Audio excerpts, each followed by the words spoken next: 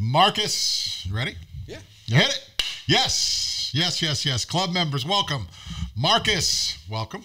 Hey, thank you. You wearing your Auburn shirt? I am. Yeah? Do you like Auburn?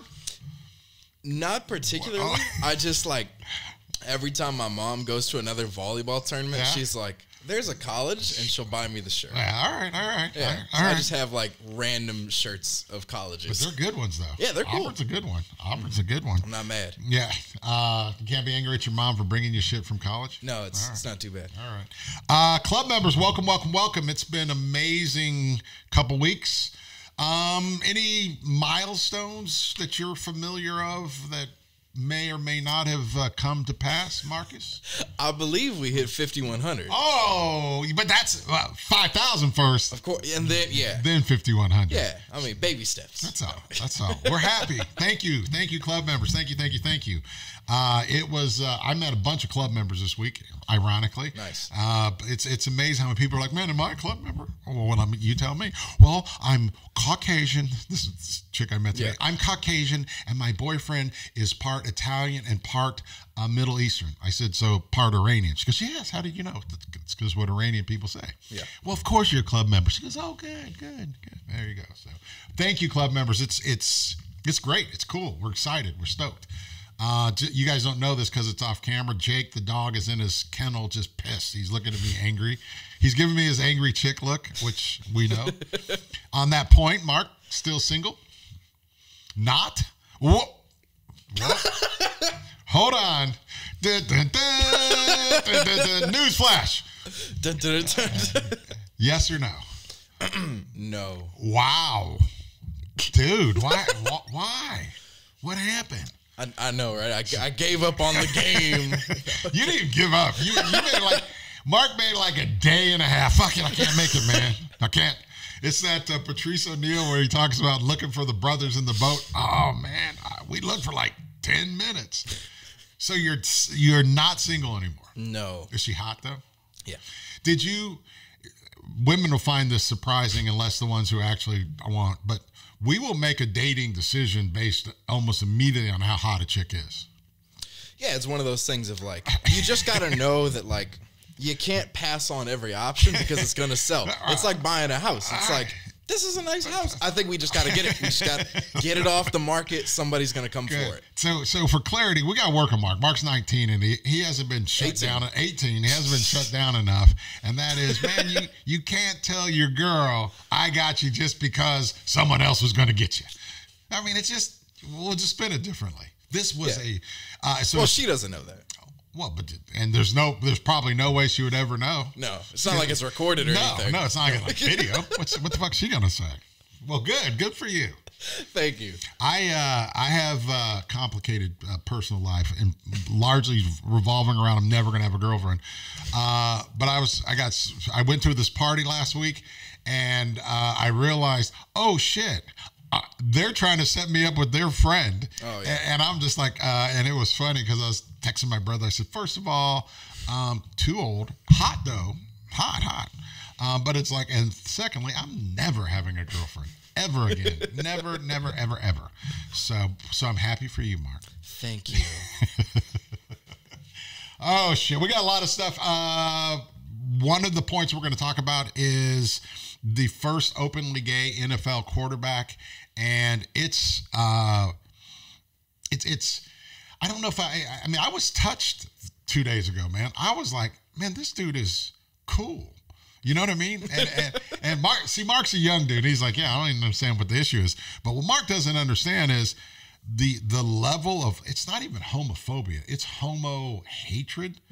I mean, yeah, that's always the thing is I've always thought homophobia is funny because it's like, well, they're not afraid of them. Right. They just hate them. Right. Well, but I just think there's a difference. There's homophobia because I'm just weird about my heterosexuality, which to me is always, if you have homophobia, that means you have some homosexual tendencies, because if you're not gay, you're just not gay.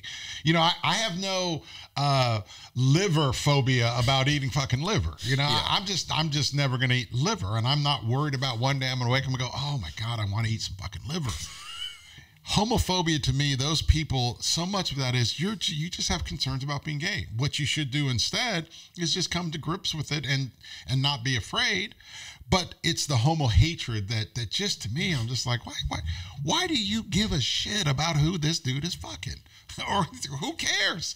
But I did, by the way, have some homophobia with, man, I'm gonna forget her name. Interracial sister just came out and she's gay. I was like, now I'm pissed. Well, what's her? You know who I'm talking about? She's stunning. And I was like, now I'm angry. Stunning. That's as much homophobia as homo hatred as I've ever had. It's just kind of disappointing. Oh, I'm angry because she is a stunning sister and she's just gay. So that's my homo hatred for the hot chick who and I'm almost, I totally had a shot. I was just gonna say I'm almost positive she's like, I was really looking to bang some like 50-year-old overweight dude. But that's my only homo hatred for forever, really. But it's the homo hatred thing is just, it's so weird to me. It's just like, it doesn't, but the good thing about this, and I guess we should go and get this because we had planned the show out and I said, we'll do this later. But his name is Carl Nassib. Have you seen this guy? You didn't even know about it. No, I saw it the other day. You're 18, you just don't give a shit. Yeah, I just saw it on ESPN. That's why you guys are better than like, us. Oh, okay. Great. It was, dude, the first time Michael Sam was in 83 or 96, first openly guy who gets drafted, and he makes it to the last cut and gets cut, and people were it was actually kind of okay, and I was proud of Michael Sam, but it was still tense, and there were still people, it was the undercurrent shit about, we're saying this, but we're really not saying it, and that was prevalent. In this case, no one said anything. And I'm like, man, dude, this is fucking, and then it was cool because one is, I don't think he's Caucasian. He almost has to be Middle Eastern. Nassib that's not Smith, is it? So wouldn't it be great that, and here's the other part of this, and I'm going to tie it into Juneteenth because Juneteenth was recognized. Juneteenth is the date that they announced slaves were, announced the Emancipation Proclamation, freeing slaves, and so Juneteenth is the day, I guess, it reached Texas. It's a huge date, particularly if you're African American, but really anyone, because it's for our country. That happened last week, and then 2 days after that, Nassib comes out and says, I'm gay, and the first NFL player, and it was, dude, it literally made me tear up because I just couldn't believe how clean it was.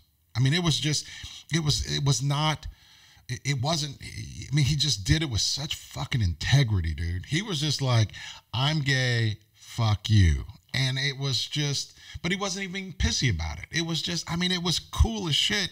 And it hit me and I said, man, this guy is going to go down in history, in the United States history, as a historic figure because he was gay. He's the first gay person to take this step, and he is going to be a national hero. He should be a national hero, and it was incredible. And part of what else was incredible was the fact that there has not just been outrage.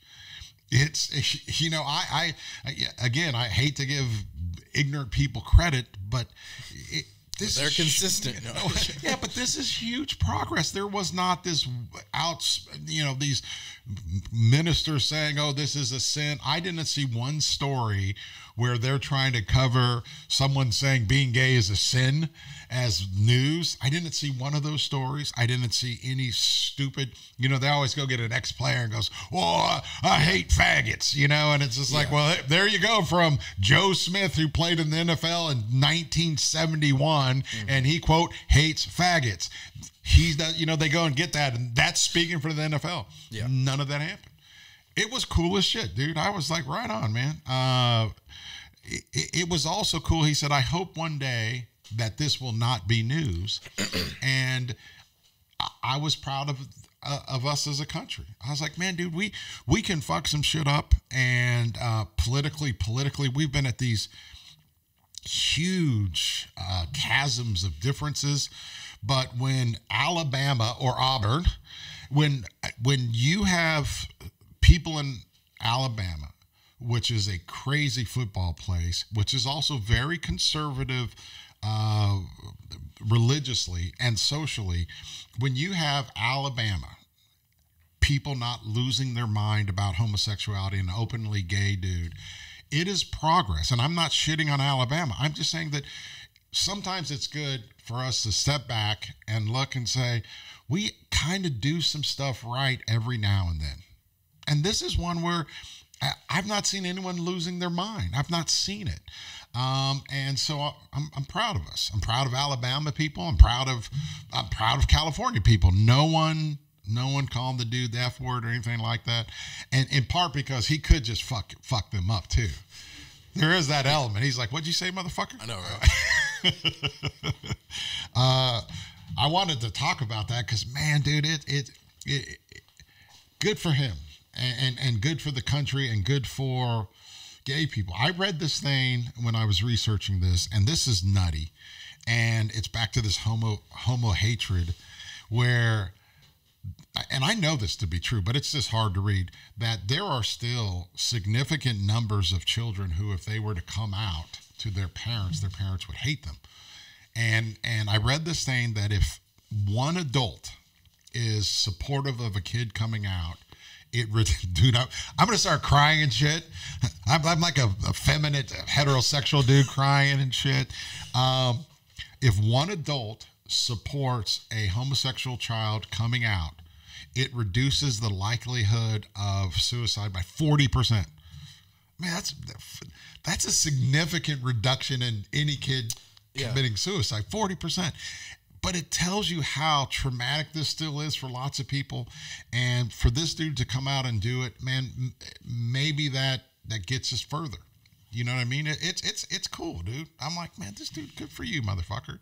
But how about this? Here's my other thing is, and I think a lot of parents who feel that way aren't real parents, because the truth is, man, you just want your kid to be kind of fucking happy. You know what I mean? Mm-hmm. And so if you're angry that he or she's gay, why? I mean, okay, why? Yeah, I think it's interesting because as a parent, your child's, like, frankly, just your kid's sexual activity isn't necessarily your business anyways.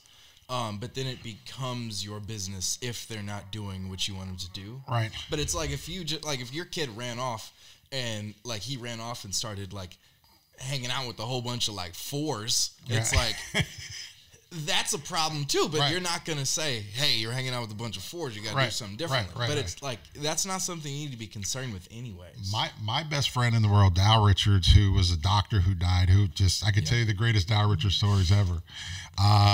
Dow was one of the great womanizers. I mean, he was, dude, and he wasn't the most attractive fellow. And he just and his wife. They're Susan, the best at it. Oh, dude, he was a champion. I mean, he was amazing. And so I had two daughters, and he had a daughter, and someone was saying, "Oh, what are you going to do? Because you got a daughter, Sloan." And Dow had it perfectly. He says, "I hope my daughter has an amazingly healthy sex life. It has nothing to do with me." And it was just one of those points. It's like, yeah, you know, and it's who your kid sleeps with. How is that any part of your life at some level? You know, I mean, it's you. What if your chick just loves to give blowjobs to random human beings? Do you want to know about that? I mean, it really doesn't involve you, does it? Yeah, and I just think it's one of those things where it's like once you're assuming that your child will be good and won't do anything up to the age of 18, unlike most. I feel like at that point you still have to respect that like adult level of privacy. Right. Of like you're not going to come up to like a good friend that you meet as like a coworker and be like, "Hey, so what's your I was wondering were you sucking dick or not sucking dick? Yeah, just wondering like what did you do last night? Like that's not really your business.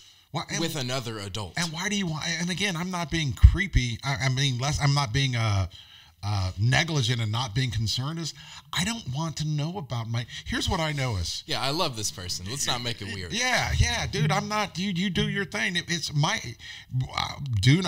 friend George Gates. His family owns Ollie Gates Gates Barbecue in Kansas City, which is the best. His sister had the greatest line. She said, "Here's what my dad said to me about sex: do not bring home a child out of wedlock." Got it? Down. Other than that, I mean, it's really this thing of who cares? I mean, I don't want to know if my kid's giving blowjobs or getting them. It's just be safe, be careful. You know what I'm really cared about? Don't be a drunk. Don't be fucking. Don't. Here's the shit. But I mean, it's just like. Yeah, I think like my parents have done a pretty good job at like. My parents' mentality, for the most part, is like, hey, we raised you this way. You should uphold to the way we raised you. Right. But they're not coming in and just being like, they're not slamming my door open and being like, are you nope, okay, just checking. Yes. Like, it's one of those things where, like, I think they understand, okay, we raised you to where you should be able to understand right from wrong, and also being raised in, like, a Christian household of, like, all right, these are the morals we've been set in you. Now go. Right. But it's not something where, like, every day you walk out of the house and it's like, son, remember. Right. Like, but you know what it is. You raised your kid, right? And that's the thing. It's like with my kids. Here's what I know is they're going to be, I've raised them well in the context of you should be happy. You should never be in an abuse of anything. And that's it, kind of. And it's so strange to me. It's just so strange that people you would be more concerned about your homophobia, which is you being afraid of potentially having gay something for whatever reason. You would be so afraid of your homophobia that you would let that extend over into homo hatred relative to your child. So this is really about your kid, this hatred because you're afraid of being gay and you're really afraid of your kid being gay. And now all it's done is put you into this area of wondering what your kid does when he or she's in the backseat of a car. As I like to tell people, I'm pretty sure it's kind of what you were trying to do in the backseat of a car. And, but anyway, but good for this dude, man. Good for us. Good for us. As I posted I'm a Chiefs fan, of course, because you have to be. Except for Andy Reid, and it's okay to run over black interracial kids.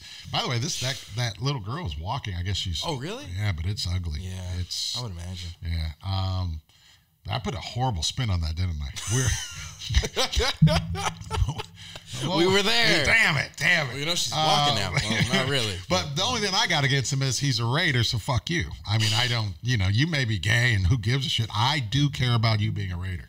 So that's the negative part. Like that's the beauty of sports, where it's like there were a lot of families that were never going to have black people on anything until they played sports. Right. And then it's like, I like this team, whatever. Yes. Like, of course, people are going to boycott and stuff like that. Like that's what people do. But do you think they will? I've seen nothing. I think over history, that's what's just going to happen. But I've seen nobody saying that. I've seen no one saying that, and hopefully it's.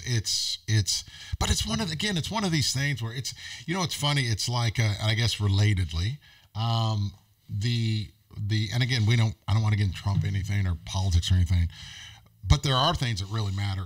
Last week, it's clear that the United States Justice Department was investigating political enemies.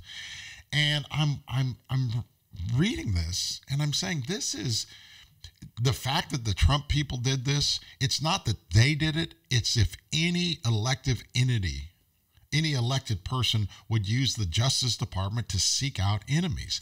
And it was stunning. And it's one of those things where I was like, people, we have a pretty great country. The Justice Department cannot be used as a tool to attack our enemies, and this lack of discourse that we're having, and Trump people are responsible, Democrats are responsible, but ultimately, what we have to do, and one of the reasons I do this podcast, is there has to be this core set of values that matter to us as a people. And one of those core sets is whoever wins the presidency, you don't get to go launch investigations of enemies. That's not good for us, And so that's one of those values and it was funny. And then you have the Juneteenth celebration, which is crazy as you go from people being enslaved, them being freed, and now there's a national holiday. At the same time, there is this tremendously charismatic, integrity ridden dude who says, I'm coming out as gay and I'm not afraid of you people. And at the same time, you hear about our Justice Department being used to investigate enemies. And it's weird. It's this continuum, but that continuum is us as a country. And it, to me, shows what we can really do. we can really make it through all of this and come out to the end where you have Michael Sams, who in 96 comes out as gay, and it's weird. And now we have this brother comes out and he's a hero. By the way, his #1 selling jersey. Yeah. How fucking great is that? I mean, that's one of those things where I love it when just kind of dumb dudes like me and you are like, yeah, fuck you, I got the guy's jersey. That's it, because that's just a dude thing. I don't care what you say. I'm not going to be mad at him. In fact, I'm going to buy his jersey to support him, even though I'm not saying that. Mm-hmm. We could still do that in this country, and we should do that. And you look at Juneteenth. Slavery, not in slavery, national holiday. 1 week later, this guy comes out, and he's a hero, and he should be. But then we have the situation where we now know the Justice Department was investigating enemies. We should put that's one of those sayings that goes in the collective tube. You can't investigate enemies in this country. We don't give a shit who you are. Anyway, that's that. That's the good news. Now we have more news. Back to, as you all know, we have this lawsuit against the city of Compton. Greatest marijuana business ever, Zach and myself. And so we are trying to get it settled. And I was just telling Mark last night, the Compton City Council, and we'll put a clip on it. We'll clip to this. We'll clip it to you. It's a 30-minute thing. You have to watch it. It is the Compton's mayor is a chick named Asia Brown, who is a dope.